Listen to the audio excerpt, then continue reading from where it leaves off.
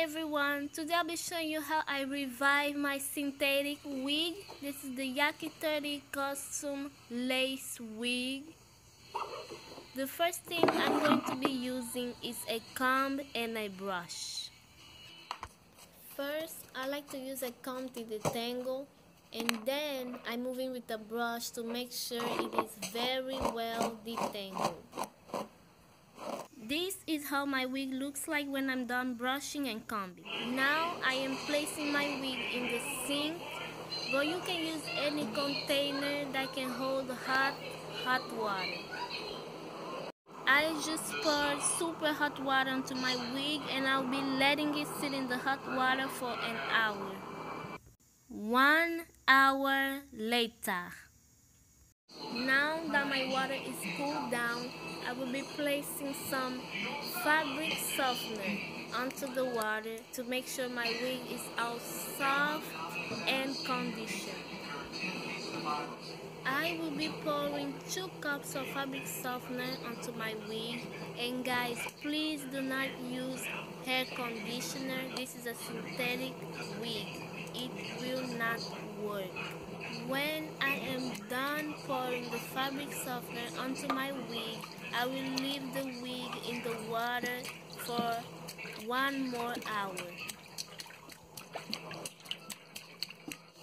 After it has been an hour, I will be taking my wig out of the water.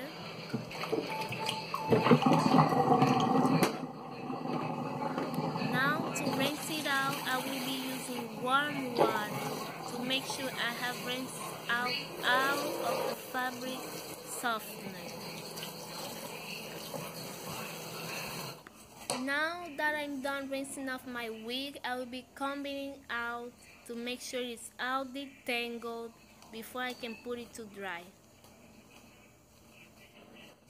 My wig is now combed and detangled, and I'll be leaving it to dry overnight. But if you want, you can use a blow dryer to dry it fast. Hi y'all, it is the next day and my wig is all dried. As you see, it's really soft and revived. I want my wig to be silky straight, so I'm gonna go ahead and flat iron it.